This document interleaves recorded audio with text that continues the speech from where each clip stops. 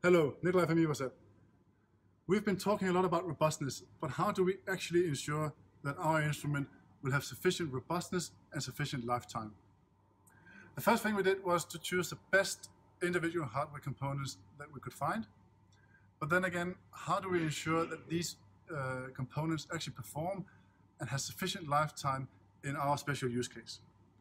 So what we did was to design this accelerated lifetime setup. And the idea here is that we have each hardware component represented, and we've plumbed it in a way that allows us to really speed up things.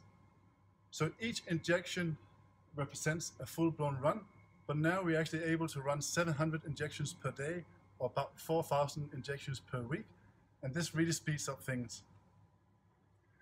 We are constantly monitoring the system, but once a week we do a more thorough checkup where we really put the system through a full check, checking for leaks and also back pressures of the different regions of the system.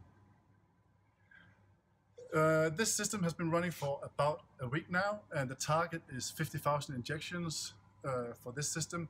We're currently building a second system to get a little bit more mileage.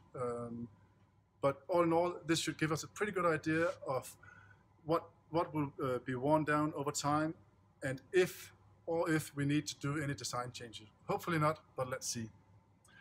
These data will also be super useful for us to make our preventive maintenance schedule.